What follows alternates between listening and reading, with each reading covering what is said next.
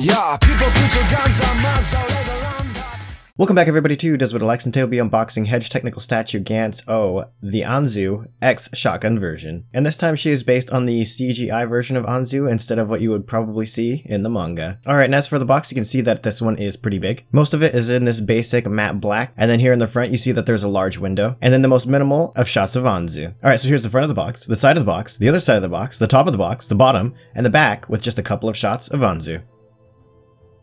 Alright, you know what time it is.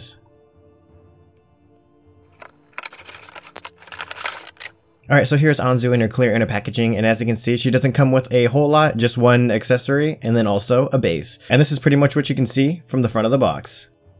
Alright, so starting off with the base, this is a pretty boring one, it's just matte black. And then as you can see here, there are pegs for Anzu's feet, and these ones are made of metal, so that when you plug her in, it's less likely to snap. Moving on to accessories, it's just this one X shotgun that we see in the TV series, and also the movie. And that fits into the hand just like that.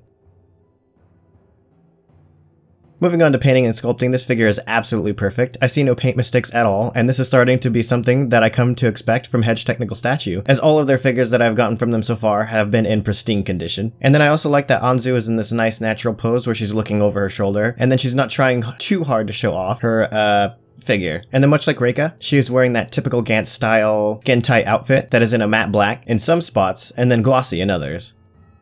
Zooming in on her face, we see that it is excellently sculpted with a beautiful glossy set of lips, and then also a soft smile.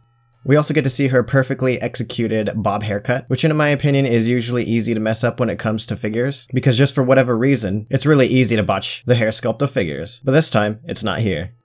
Next we have a close-up of the chest, and the most notable thing that I can point out is that for someone wearing a super suit that can withstand most damage, I don't really know why we can see her nips through the suit like we do here. I don't know, I guess they're just cut like diamonds.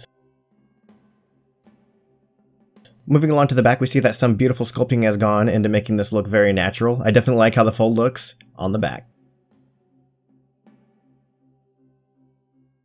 Moving on to the waist, we see that she is very busty. Seriously, I think that she might be outdoing Reika. She also has those plumpy thighs that shape around her gun holster.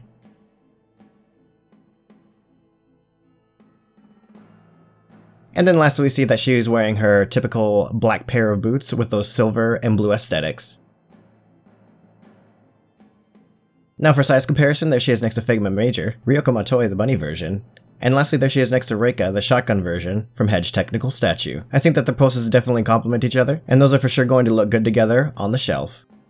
As for the final verdict, this Anzu figure is perfect for anybody who is a Gantz obsessed fan, who is either into the manga or the CGI movie. If you're not too familiar with either, I think that you would still enjoy having this on your shelf next to Reika, because the painting and sculpting of this figure is absolutely flawless, and plus she looks just so cool. I am a bit bored with how little accessories she comes with, as it's just the base and the shotgun, so if you're thinking of picking this up, this will definitely only be for display purposes, and then a few fixed photographs, so let me know what you think down below.